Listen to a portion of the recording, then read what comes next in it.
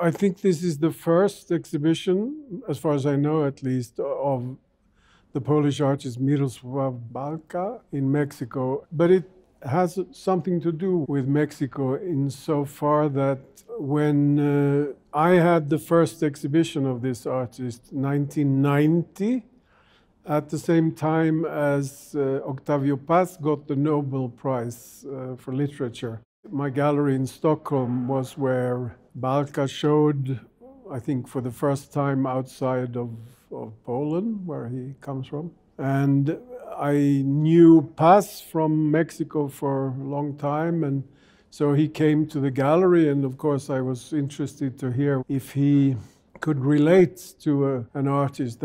At the time, there was nothing written about Bałka. He was not known at all. So I showed the works, which were mainly made out of scrap wood and scrap metal, and sort of an installation in the gallery. But Paz related immediately to the work and said something to the extent that, yes, this reminds him of this feeling of presence of absence, which I think he invented that idea in that moment, and maybe the philosopher Julia Kristeva had used it, but it must have been around the same time.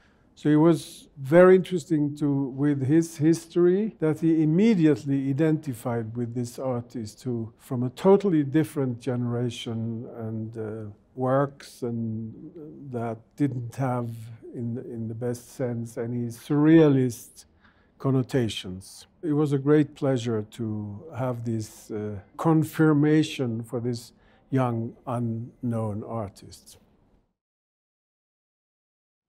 El artista Mirosław Bałka, para la primera exposición en México, ha creado una instalación sitio específica que se llama la Nube, consistente en una serie de cubetas con 1 litro de agua que envuelven todo el espacio de la galería y hacen referencia a la idea de nube digital, así como también a la nube del efecto meteorológico. Y la obra es para que sea intervenida, para que las personas caminen a través de ella y interactúen con el reflejo del agua viéndose a sí mismos, haciendo referencia a esta nube digital también de selfies, o como el gesto de mirar abajo y verse a sí mismo. También hace referencia pues, a Narciso, a la mitología y la tradición del espejo, del verse y del espejo en una nada negra, en este caso.